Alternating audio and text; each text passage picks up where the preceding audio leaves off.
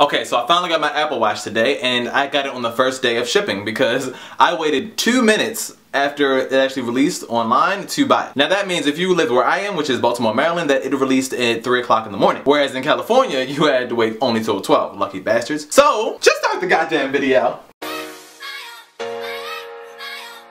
First, I want to talk about my own personal opinion on the Apple Watch even before going into the details of it. Now, when they first talked about the Apple Watch and everything that comes with it and how it's an extension of your phone and how it's seamlessly on your wrist as opposed to going in your pocket, for someone who works in customer service or at a job or even at a school that does not allow you to use your phone, this is perfect. You can have your cake and eat it too and be perfectly happy. So when people say that the Apple Watch is pointless, no boo. It's pointless for your ass. So since you don't want it, stop talking about it and trying to get everyone else discouraged about it. Fuck on, buy yourself a normal watch. Now people on Twitter are asking me, did you get the gold one? I don't know what kind of pockets y'all think I have, but I don't have $10,000 to spend on a watch.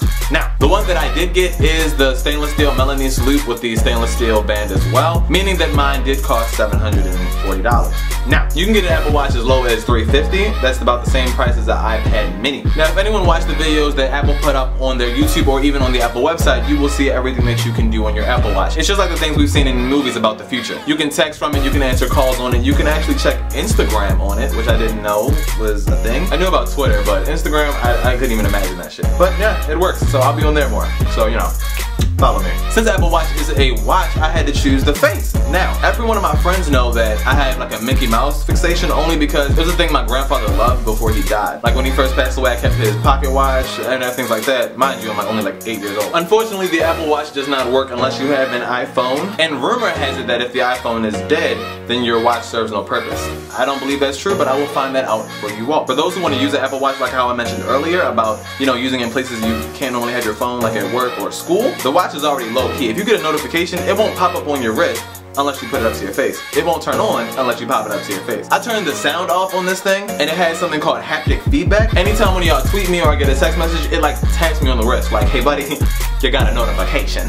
You might want to answer that, pimp. But you know, in a subtle way. I don't talk about it much because I don't like to brag about the things that I have, but I literally have Apple everything. And the fact that this works seamlessly with everything else, just like everything else, it's just love. It's love. The Apple Watch has its own app store, just like a MacBook would, an iPad, or iPhone. Apps that you wouldn't expect to be there are there. There's an Amazon app, there's a Chipotle app, there's an Uber map, there's a Starbucks app, ESPN, Hotels.com. There's quite the collection for it to have come out today. To make this very clear, the Apple Watch Sport, the Apple Watch, and the Apple Watch Edition, although they are made out of 3 different materials, aluminum, stainless steel, and gold, they all do the exact same thing. It's really based upon preference and status. I'm pretty sure we're gonna have celebrities bragging about how they have the all-gold Apple Watch. But you know, silver's cool. Silver is definitely cool. I like my silver. Review videos are not my thing, but I want everyone to know if you want to try it, try it. Don't say you don't like the Apple Watch if you don't really know what it does. People say that it's pointless, but I guarantee you if someone gave it to them for free, they would use it and they would love it. I've only had 1 hour to play with this before making this video. But another thing I like is that Siri, you can just say, hey Siri, and she's ready to do what I say.